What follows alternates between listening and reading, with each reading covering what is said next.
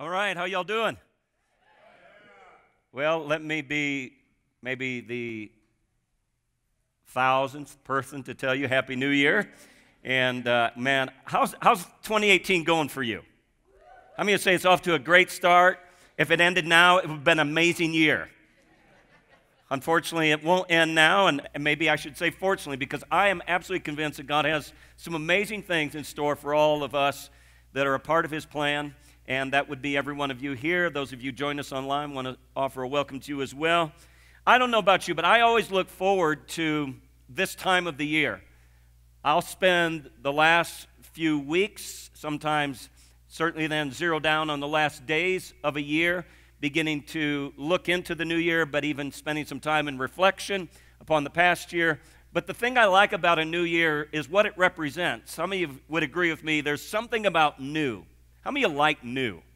Like new clothes, new outfit, new job, new friends, new whatever. But there's something about new that's compelling, and especially when we think about new beginnings, and it just presents to us an opportunity to push the reset button on life, if you will. Now, I also have experienced enough New Year's at this season of my life to be able to communicate to you that I know there's nothing magical that happens when you turn the page of that calendar from one year to the next. It's not like all of a sudden 2017, everything changed from that moment, and it's magically going to be new in 2018. We all know that's true, but some of us forget that, and as a result, we do all kinds of things. We set goals. We make New Year's resolutions. Let me ask, how many of you have already made some New Year's resolutions? You've set some goals. There's some objectives you have in front of you. There's things you want to see happen in your life that haven't happened in the past. And we do that for a number of reasons. And the reason, to me, is pretty clear. In fact, are you aware of this? There's about 330 million people in the United States, and over 200 million of those 330 million are actually going to make New Year's resolutions or already did.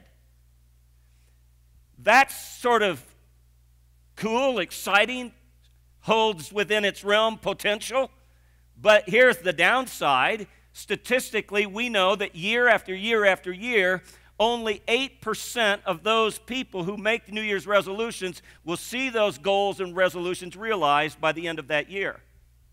So all I'm trying to communicate is there must be a better way. There's got to be a better way to get a fresh start, to reset your life, to push that reset button, and I believe that's really what we want to dive into in this series. And before I get ahead of myself, I need to ask this. Why do we make resolutions and set goals to resolve to make changes in the first place? Why is that? Why do you think? I would submit it's most likely because we're searching and reaching for something that's not yet a part of our current reality.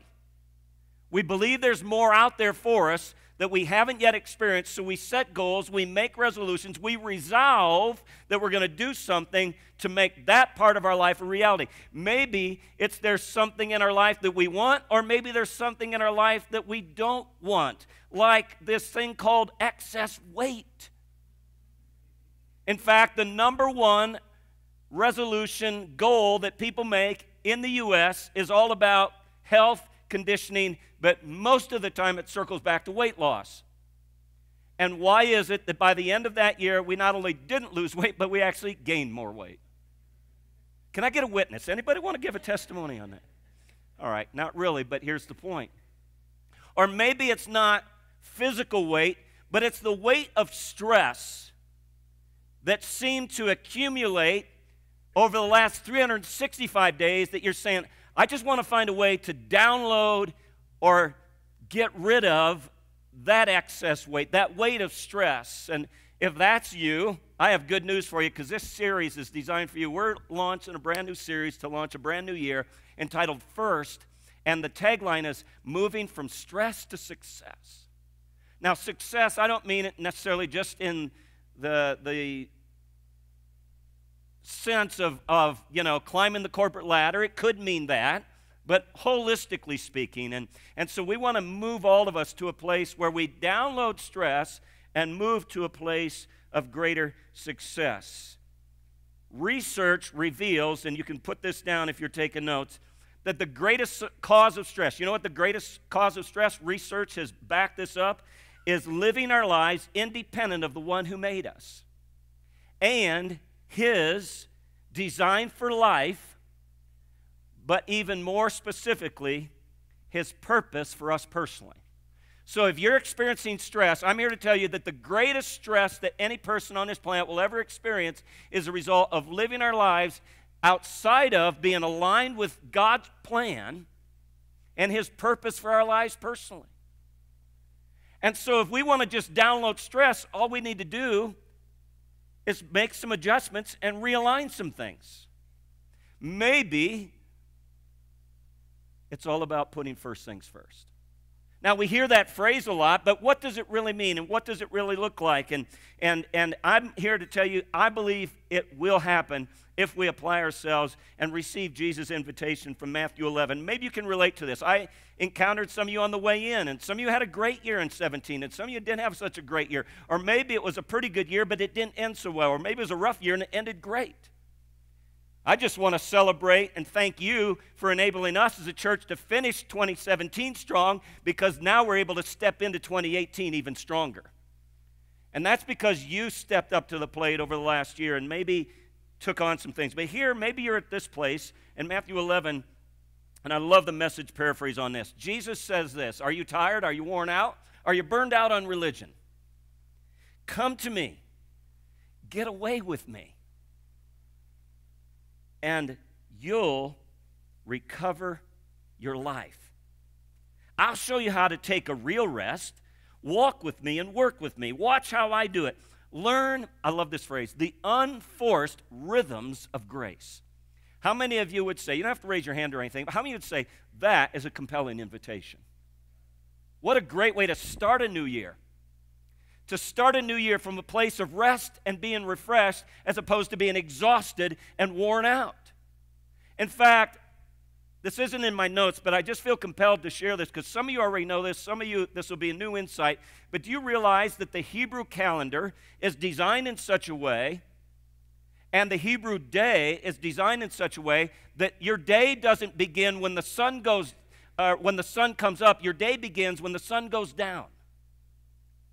So listen to me. You're saying, well, is this just a matter of semantics and a play on words and trying to manipulate people's minds based on calendar and light and dark and all that? No, there's a principle here that is established in God's Word based on first and putting first things first. And here it is. I'm going to give it to you right out of the gate.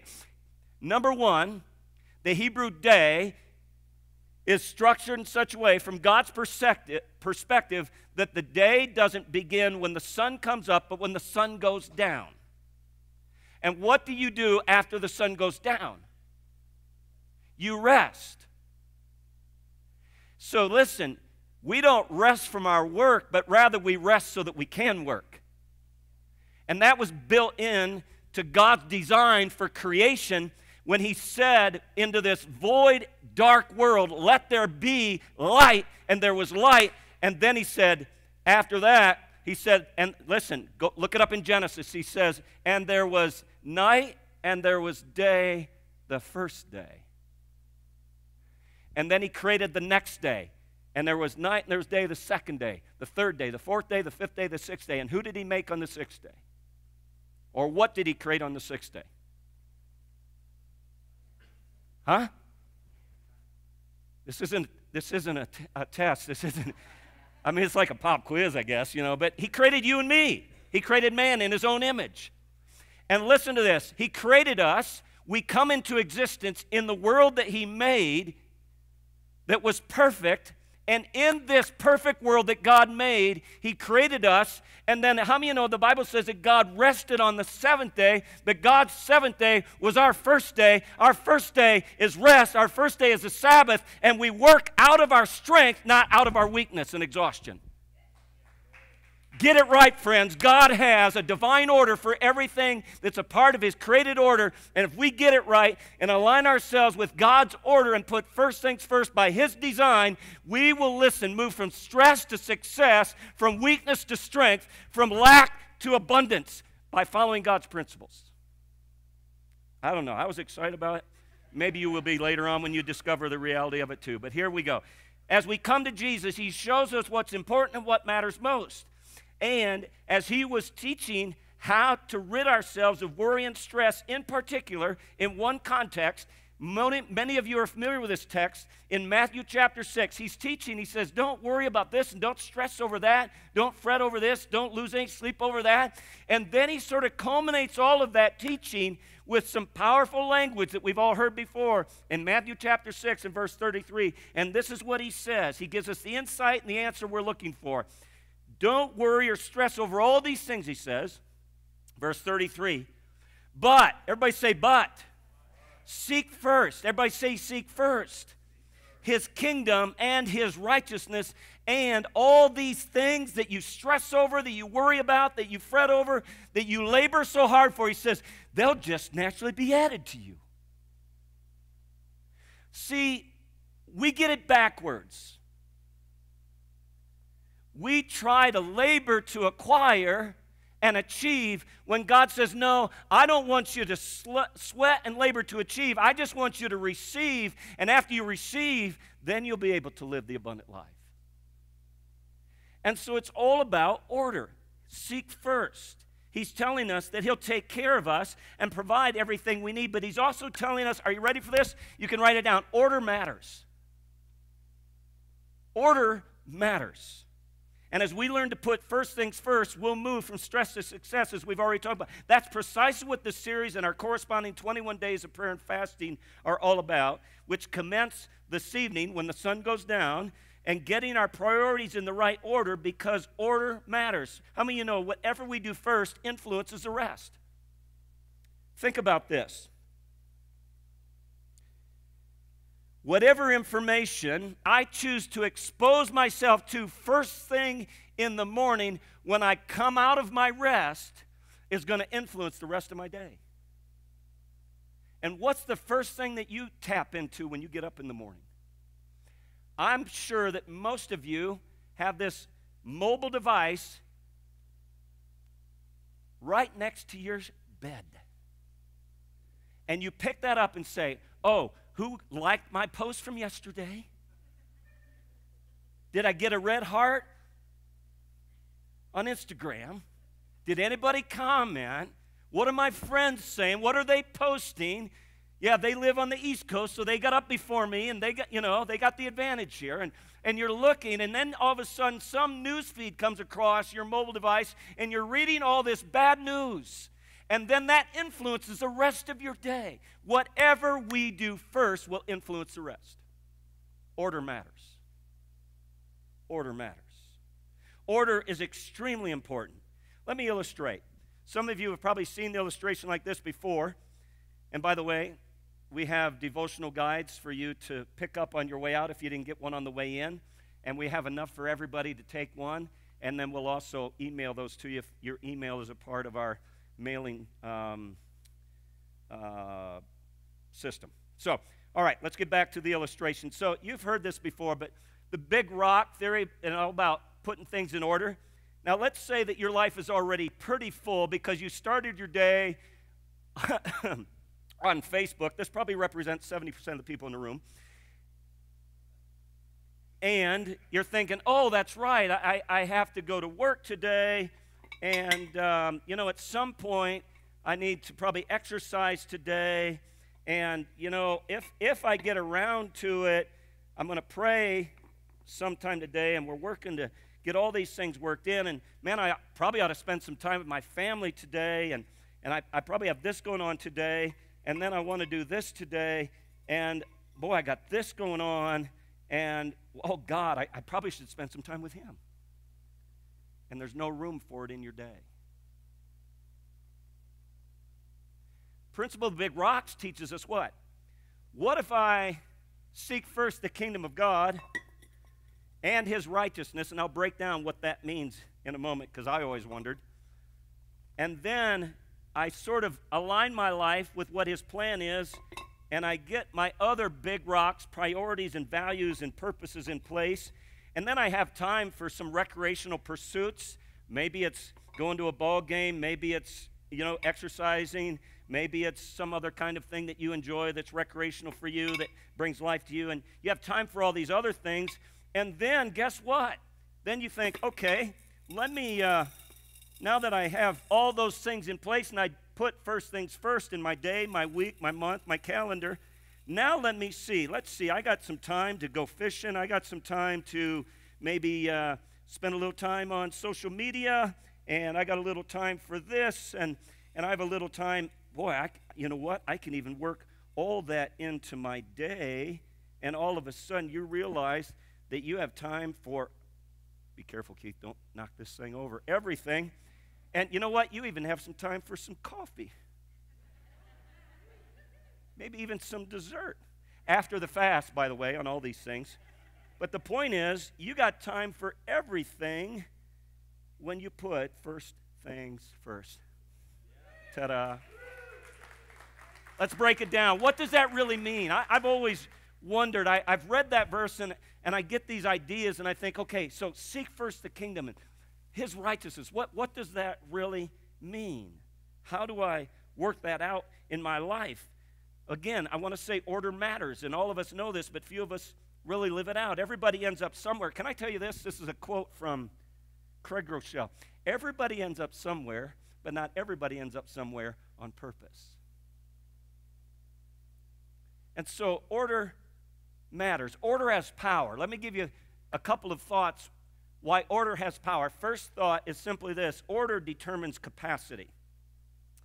We'll spend more time with it over the next few weeks, but going back to Matthew chapter 6, he's saying, don't worry about all these things, what you're going to eat, what you're going to wear, where you're going to live, all that kind of stuff. He says, you know, these things dominate the thoughts of unbelievers. Notice he's saying there should be something different that marks the life of those who claim to have a relationship with me from those who don't. Those things dominate the thoughts of unbelievers, but your heavenly Father already knows all your needs. What's the point of that? Let me push the pause button on the reading. Once I surrender my life to Jesus out of response to receiving his amazing grace and his forgiveness, all of a sudden the Father assumes full responsibility for any needs that I'll ever have. If I really believe that to be true, I will live different. I will trust him and everything he has to say. He says, but seek first. Everybody say again, but seek first. How many are grateful for all the buts in the Bible?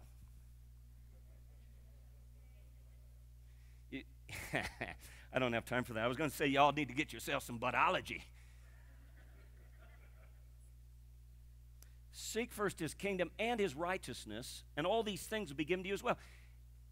Order determines capacity. When you put first things first, you have room for more stuff in your life than you ever realize, because there's something about honoring God and putting him first that he multiplies your time back to you and allows you to get more done in less time. It's the same principle of tithing. Somehow it's easier and better, as Mapimpa shared last week, to live off of 90% with the blessing of God than 100% without it. Your money goes further when you put first things first. Order determines capacity. Number two, order communicates priority. Isn't that right? How many of you would agree with this? We have time for whatever we do first. We have money for whatever we spend it on first. Order communicates priority. I'll come back to that next week. Number three, order impacts the rest. We've already communicated that and illustrated that. But whatever we put in first becomes the organizing principle. Can I say it this way? Whatever we put in our life first is the organizing principle that governs the rest, that influences the rest. Proverbs 3, 6, and then 8 and 11 sort of gives us a picture of that. Let me read a couple verses to you. In all your ways, acknowledge him. In how many of your ways? How many of you know that's pretty inclusive?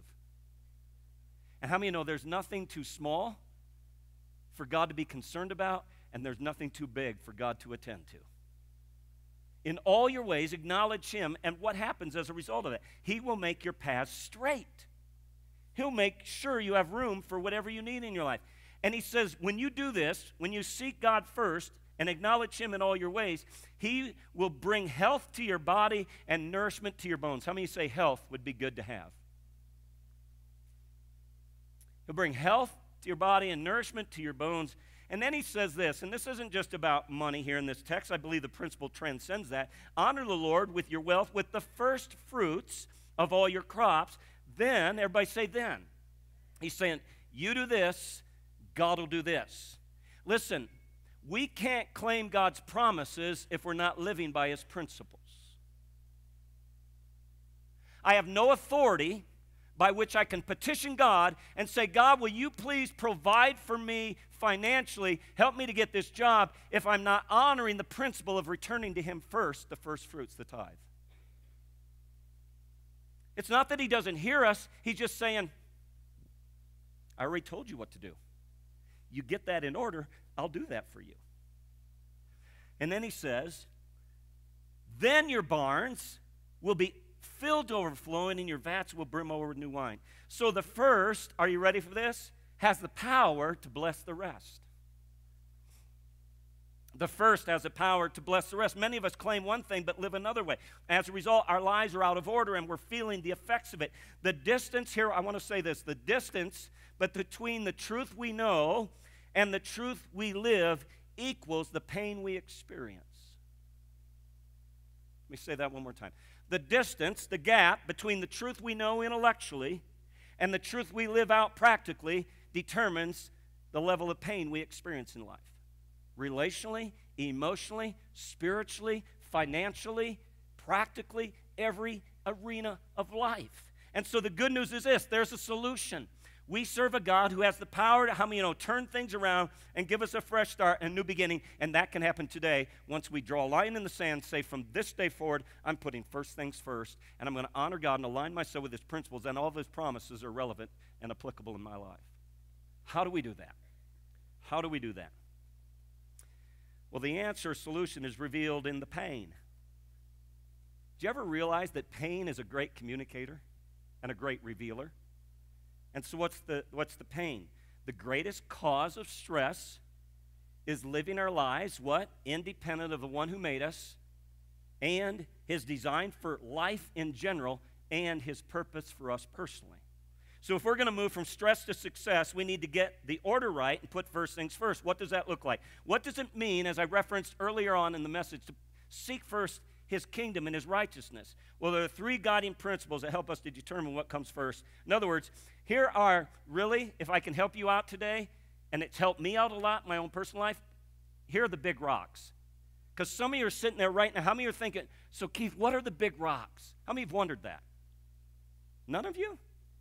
Oh, maybe somebody online. How many of you guys are? Yeah, tens of thousands of them online are wondering. Join with them right now.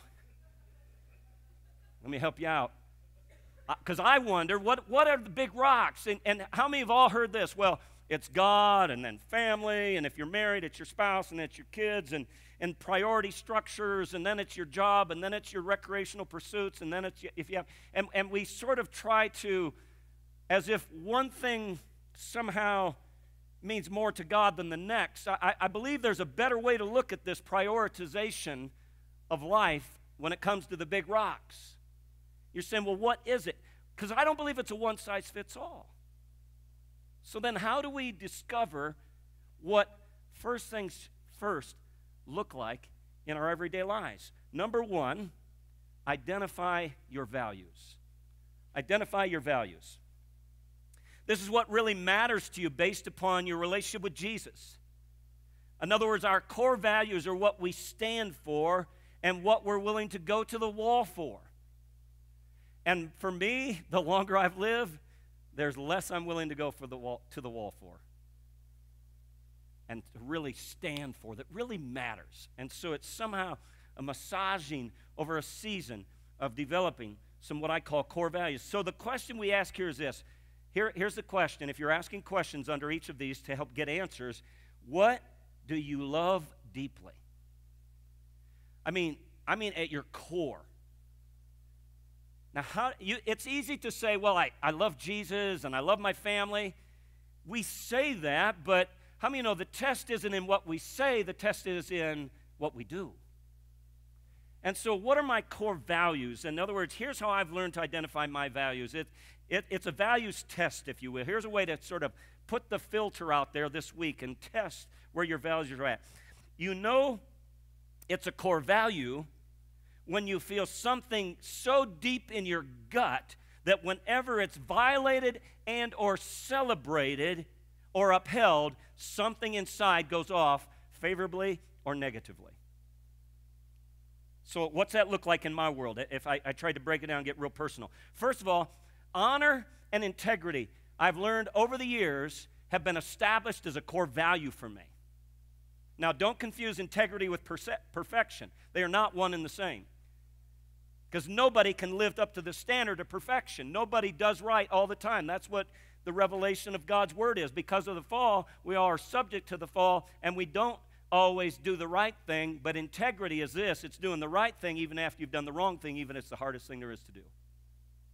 And so integrity, but honor, there's something inside of me. Whenever I see it lived out, whether in real life or in a movie, I see that. Like there's some more war-type movies that sometimes I enjoy watching, and it's not that I'm into war and killing things. It's what's inside of it, like Men of Honor. When I watch something like that, and honor is upheld, and what was the guy that was the Navy deep sea diver, and Cuba Gooding played it in the movie, and all of a sudden he's commanded to step up, and he takes those 8 steps in the classroom, and he just gives honor, and I get emotional about that, guys. How about you? Men, don't tell me you're not emotional.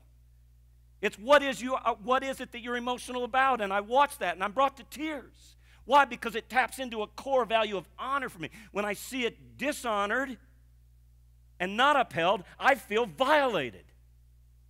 Honor is a core value for me. Second, and I lump this together because I can't divorce one from the other, but for me, a core value that's just been reinforced over the years in my life is this beautiful, wonderful, mystical, messy thing called the church that's found in Jesus, where there's the beautiful marriage of grace and truth. I can't step away from it. I almost feel personally violated when somebody's critical of the church. It doesn't have to be 3D. It can be a church. And I find myself feeling violated when somebody is critical of the church. And within that, in fact, my greatest wounds personally have come from the church and church people. Personal, deep wounds from the church. However, I'm still engaged in church work because at my core, I love what Jesus loves. I love the church and everything God created it to be. And when it's done right, it's to be celebrated, and I find myself just full of elation and excitement, celebration, and worship. You can't step away from something that's a core value, no matter how many times you've been hit. And then another third core value for me, and this might sound somewhat, well, of course, Keith, but no, it's not of course, because it's not necessarily on everybody's list, and it may sound pretty general, but it's certainly true for me. It's just people. Let me break it down. What do I mean by that? I genuinely love people. Most of you know my journey. I went to college for business. I ended up in a business partnership, and then a couple of years into that, God started to mess with me, and He started to tell me that He had plans for my life that were different than my plans for my life. And because I was passionately in love with Jesus, and I was genuinely trying to seek first His kingdom and His righteousness, I let Him call the shots, because that means I'm not. How many know you can't be in control and God in control at the same time?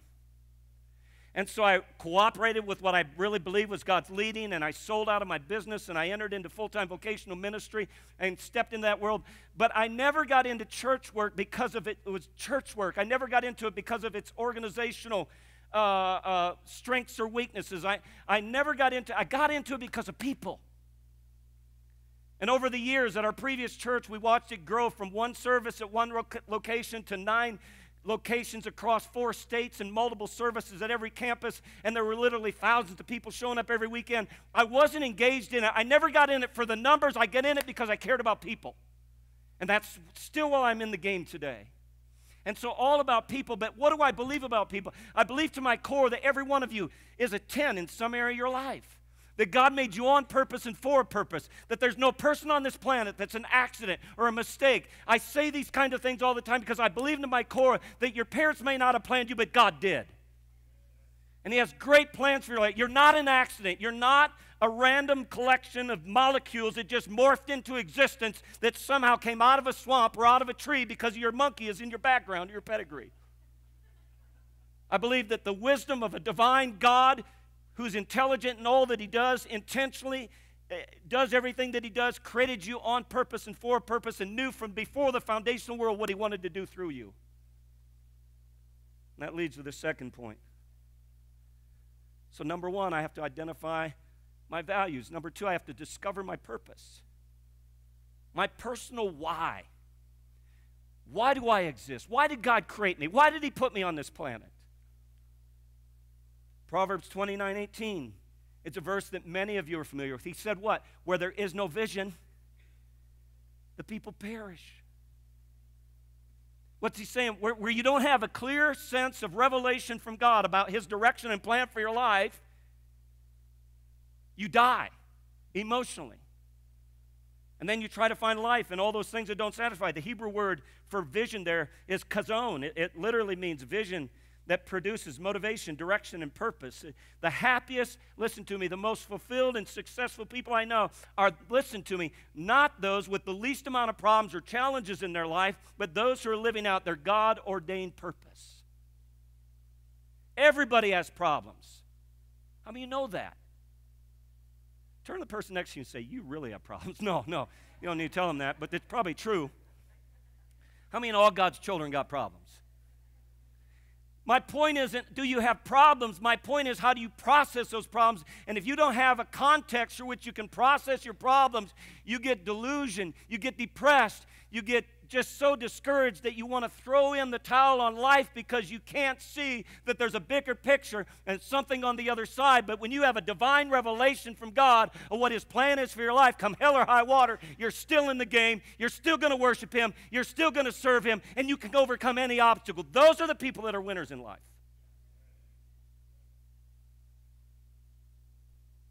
And so,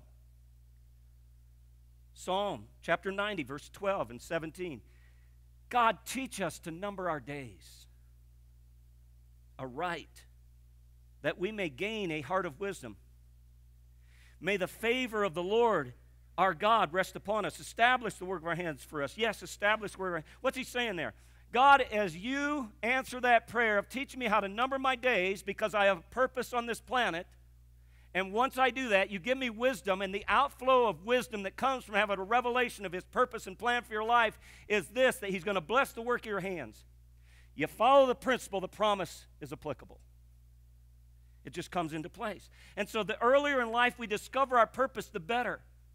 Listen, not only will you get a jump start on all of your peers, but I'm here to tell you, you're going to avoid a whole lot of missteps and heartache along the way. I love working with young people. In fact, I'm going to make an announcement later in the service. We're going to launch this year our intentional design ministry to 5th and 6th graders, and then the next gen ministry from 14 to 25-year-olds. I can't wait to launch that. I love working with young people. Why? Because if you can shape them while they're still shapeable, you don't have to detox them as much. A lot of you had to be detoxed. You're still getting detoxed. You had so many patterns of behavior that were established in your life, you got to relearn all that stuff. The earlier in life we can discover God's plan for our life, the less missteps we'll make and the less heartache we'll experience. Why? Because we stay on the path that He has for us. So the question here is this. Question under number one on identifying my values is, what do you deeply love? The question under number two of discovering your life purpose is, what is my overarching life mission? Why do I even exist? Why did God create me and place me on His planet in the first place? Why am I here? And maybe a sub-point to this as you're beginning to break it down. When do you feel the most fully alive? When do you feel the most fully alive? Ephesians 5, 15 through 17. Philip's paraphrase, beautiful paraphrase. Live life then with a due sense of responsibility. Not as those who don't know the meaning and purpose of life, but as those who do. Make the best use of your time, despite all the difficulties of these days. Don't be vague, but firmly grasp what you know to be the will of God. Don't be casual about it. Don't be cavalier about it. Be intentional. And he says, don't be vague about this thing. Let's figure this out, and let's grasp firmly what we know to be the will of God. That communicates to me that I can know God's will for my life. And we'll talk more about that as we go in this series. And this is why we as a church exist. How many of you know if you've been through Next Steps, we communicate all the time. We're here to help every person we can, find their place in God's plan. That vision statement for 3D Church is born out of my personal journey and calling in life that I believe is under the design and umbrella of what God's plan is for all of creation that finds expression in your life personally. And so we have processes in place. We don't just leave it to chance. We don't just throw it out there and say, you go figure it out. We actually have some tests that you take and inventory and evaluations and assessments of yourself. And all of a sudden you walk away of discovering what we call your unique God-given design. And the word design is broken down as an acrostic. And for each one, there is a point of reference that we give homework application to where you can figure it out. Look, can I just say, if you haven't gone through Next Steps yet, jump into the next one. It's going to be a fun journey. Our Next Steps classes aren't all about 3D Church. They're all about you at the end of the day. Because here's what I'm convinced of. If I help you find your place in God's plan, you'll figure out the rest. You'll figure out what that looks like in the church. You'll figure out what that looks like in the world.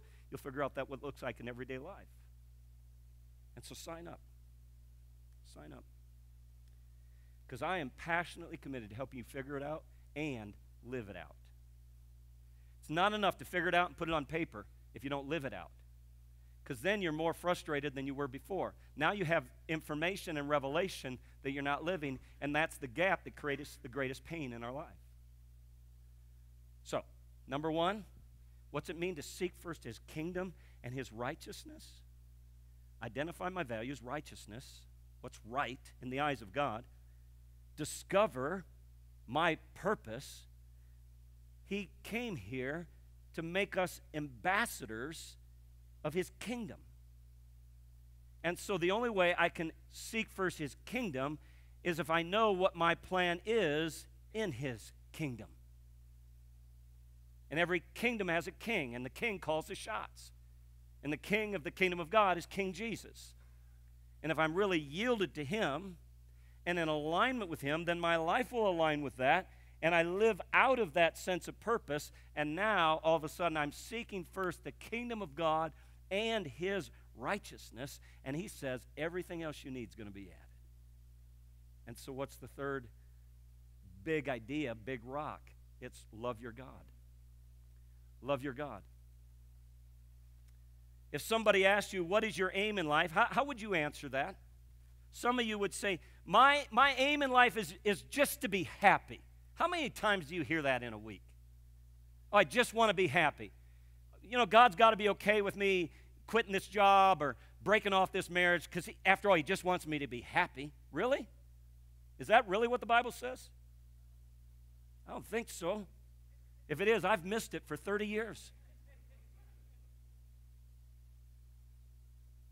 How many of you so stinking happy in your marriage that you just wouldn't ever think about, looking somewhere else?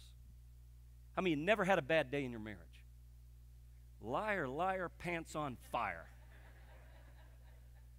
Listen, He's not about your happiness. He's about your wholeness, making you more like Jesus. And He uses these beautiful thing called people that I would redefine as heavenly sandpaper to work that out in our lives. How many are married to some of that stuff? Okay, you got your marriage thing figured out, but then you had kids. And that just introduced a whole new level of sandpaper. And then they became teenagers. You know the story. But some would say, well, it's just my aim in life is to be successful, or it's my aim in life to find somebody to love. Whatever you would answer that question with is your dominant life principle. Every one of us have one, whether we realize it or not. If my dominant life principle is fun, then when I am choosing between two events, I will always default to the one that's the most fun, not necessarily the one that has the most purpose.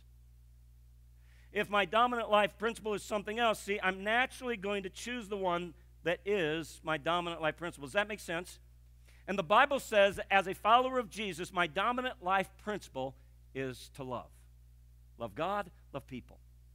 But he said, first, love the Lord your God. See, love really is life's greatest aim. It's the big idea of the whole Bible. Some religious leaders pulled Jesus aside one day and inquired, you know, Lord, there are about 600 laws here that the Pharisees uphold, and can you just wrap it up for us? It seems to be overwhelming. How many of you have ever read the Bible, gone to church, introduced yourself to a relationship with Jesus, and sometimes there's like this information overload, and you're saying, my head's spinning, where do I go with all this? What really matters most? That's where Jesus' followers were at. They said, you know, these Pharisees got all these laws, and they got this, and they got that. What really matters? Can you break it down for us? Tell me what's the most important thing, and what did Jesus answer with? Jesus replied, you must simply love the Lord your God with all of your heart, with all of your soul, and with all of your mind, and all of your strength. And this is my first and greatest commandment. And the second is just like it, love your neighbor as yourself. That's why I say one of the big rocks has to be love God first. What does that look like? It means how many of you would agree, if you love somebody, you spend time with that person? And not just haphazardly or whatever's left over. Come on, somebody. When you really love somebody, you spend time with them first. If you really love Jesus, you spend time with him first. He's your first big rock. Come on. And that finds practical expression. I spend time with him. I spend time with his people. I'm actively engaged in his kingdom advancement through the local church. That's what it means to love God first. It's what it looks like. And he's saying, if I'll do that, if I'll seek first God's kingdom, which is based on Jesus' reign, which is one of love and not law, grace and not legalism, then out of receiving from God, I'm able to give to others throughout my day. Think of how different your world would be and our world would be collectively if every one of us would seek first the kingdom of God and his righteousness. And we found practical expression of that by spending time with him first in the day and asking him to fill our tanks, so every conversation I step into throughout that day, I step into full, not empty. I step in with something to give, not looking to receive. How much different would your marriage be if your conversations were all about what you could do to serve your spouse, or if, as a parent, what you could do to serve your kids? Or how about this, as a teenager, how to serve your parents? That's a revolutionary idea. Seriously. And what if every one of us approached every day like that, where we sought first the kingdom of God, and he filled us with his love, he filled us with his truth, he filled us with his spirit, he filled us with his grace, he filled us with his wisdom. And then I enter into a conversation, and what just naturally spills out of me is love, grace, truth, wisdom, revelation. Come on. It'd change the landscape of your world. And that's the invitation. For the next 21 days, we're going to give every one of us practical opportunity to step into that space through our annual 21 days of prayer and fasting, because fasting is this, friends.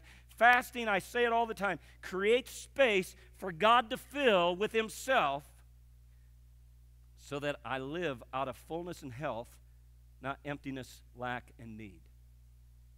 And so that's what we're going to do for the next 21 days. And so the two questions I invite you to ask yourself right now, and really you're asking the Lord, not yourself. So here's the two questions we're all going to ask God right now over these next few moments in our response time. God,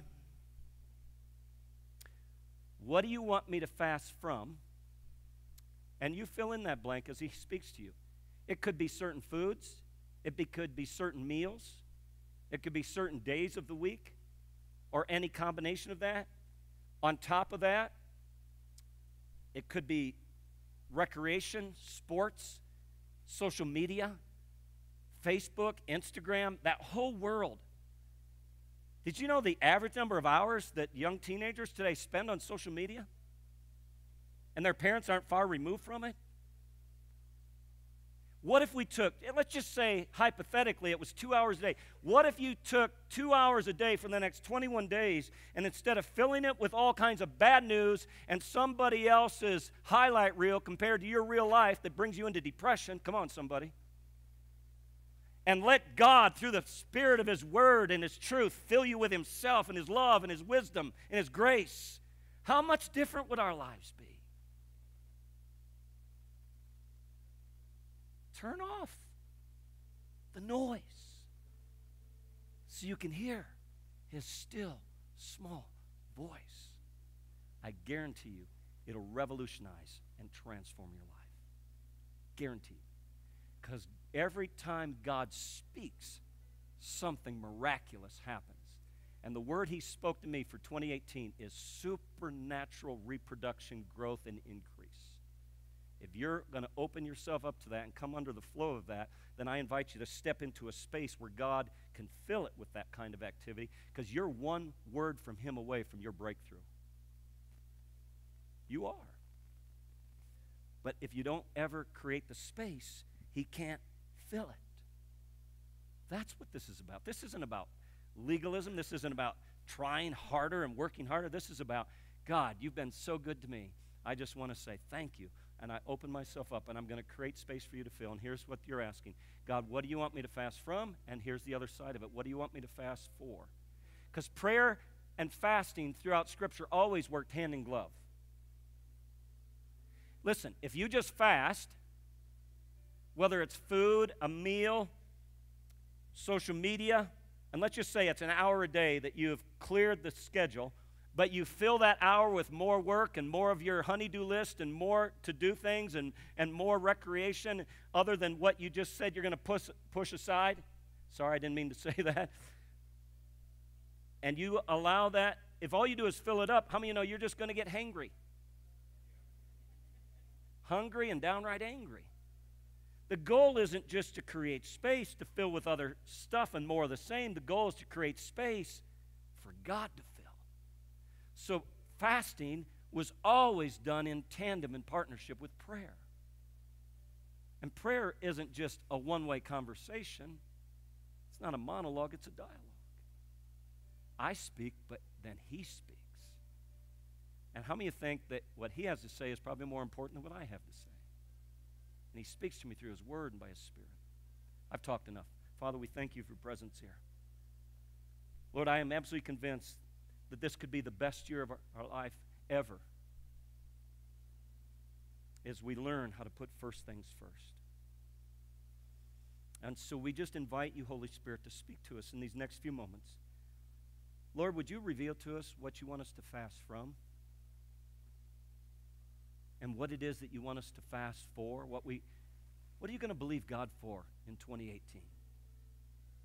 I just want to encourage you to put in front of that the word supernatural.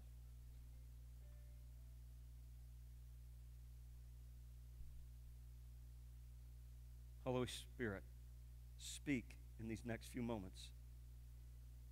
Give us grace to hear what your Spirit is saying, and then give us the courage to honor you with it. First things first. In Jesus' name.